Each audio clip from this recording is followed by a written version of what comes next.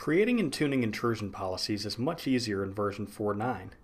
In this section, we'll create a new policy and then make some tuning adjustments to it. We will first create a new intrusion policy, then associate it with a 3D sensor, then get Rna recommendations, and finally take some tuning actions. Let's begin by creating a new intrusion policy. Select Policy and Response, IPS, Intrusion Policy. A list of intrusion policies appears. Click Create Policy in the upper right. A new draft policy is created and you are placed into the policy editor. All of the main elements of the policy are displayed here. The base policy, its targeted detection engines, defined variables, enabled rules, and Rna's recommendations. Type in a name and description for the policy. We'll call it Perimeter Policy.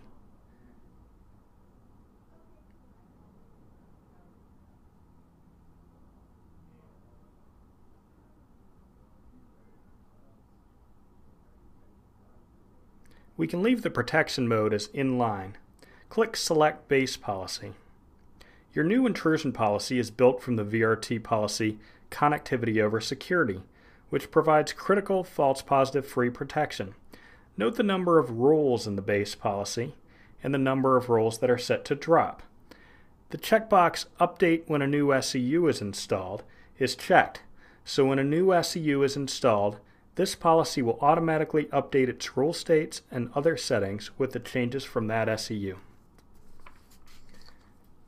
Change the base policy to Balance Security and Connectivity.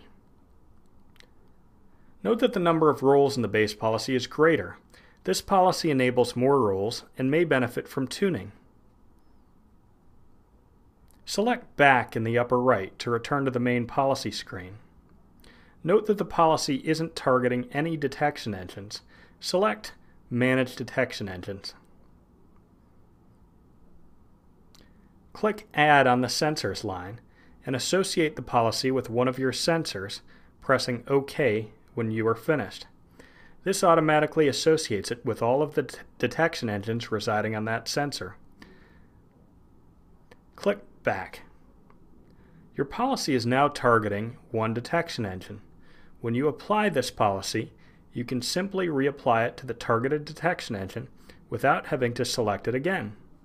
We won't define any variables in this exercise. Now we've created a policy and associated it with a detection engine.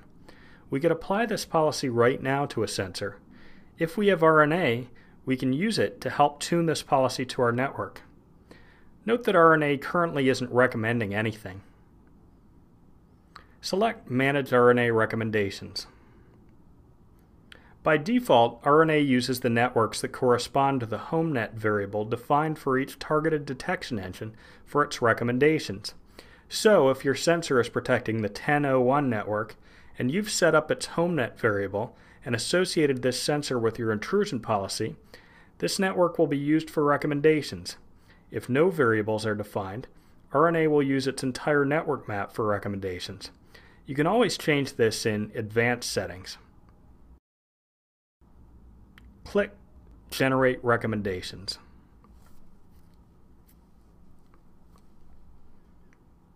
Rna recommends a set of rule states to fit your network.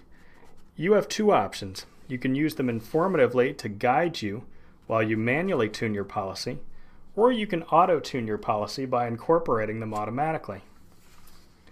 Let's automatically incorporate Rna's recommendations. Select the Modify Rule States checkbox, click OK, and return to the main policy screen by selecting Back. Rna's tuning recommendations are now incorporated into the policy. Now let's make a few tweaks. Select Manage Rules on the right side of the screen. The new Sourcefire Rule State Manager appears. This screen is where you can enable, disable, drop, or take other actions on rules in your policy.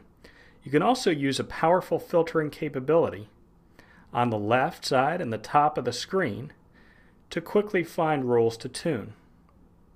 Pay particular attention to the columns just to the right of the message column in the main table. The first column to the right, with a header that looks like a play button on a VCR, shows the current status of each rule in the policy: generate events, drop and generate events, or disabled, each represented by icons. The column just to the right of that one shows the RNA recommendation for each rule. In this case, your RNA recommendations match up with the rule states in your policy because you chose to auto-tune the policy with RNA recommendations. If you wanted to manually tune, you could have used these two columns to identify rule states that did not match the associated RNA recommendation, which might be good candidates for tuning. Let's say you're interested in turning on coverage for a particular well-known worm, Conficker. Type Conficker into the filter text box at the top of the page and press Enter. Additionally, you could have opened up the Microsoft Worms section of the accordion panel on the left side of the screen and chosen Win32 Conficker from there. Many other options are available for filtering. For more help with filtering, press the question mark button to the right of the filter text box.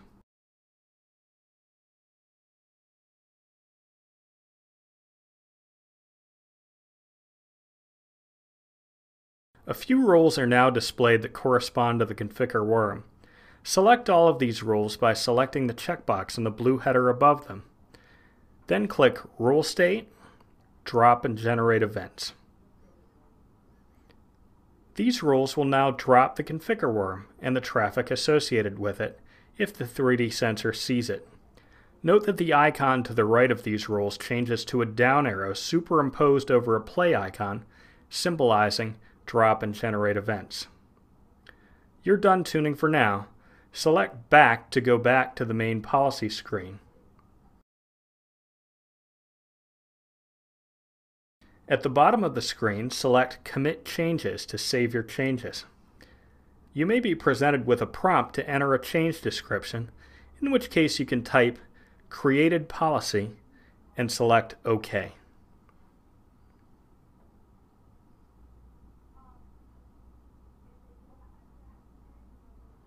Let's move on to the next exercise about managing more than one intrusion policy.